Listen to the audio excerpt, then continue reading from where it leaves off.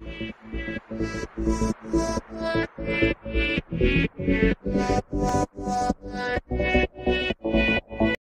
this lesson, you are going to learn how to change the color of a part.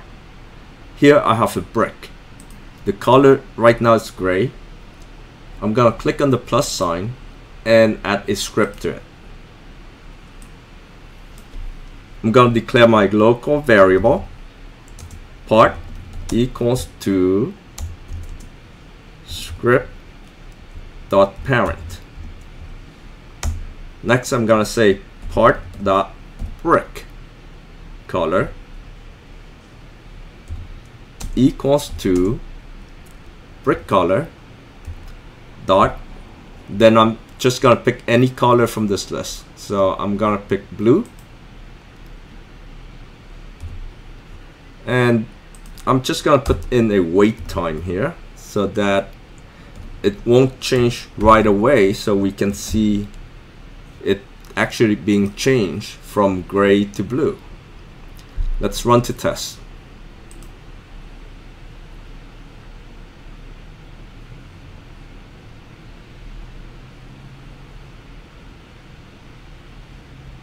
So we're gonna wait for 10 seconds and then it changed to blue.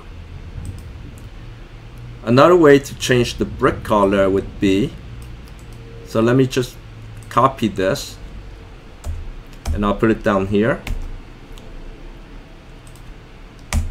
make it easier to see. So next we're just gonna wait for 3 seconds instead of 10 seconds. And another way to choose the color would be to say brick color dot and then say new,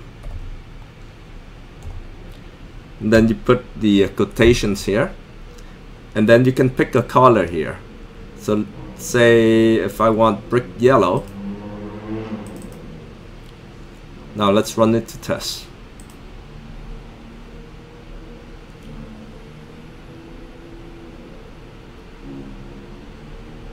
So first it should change to blue after 10 seconds.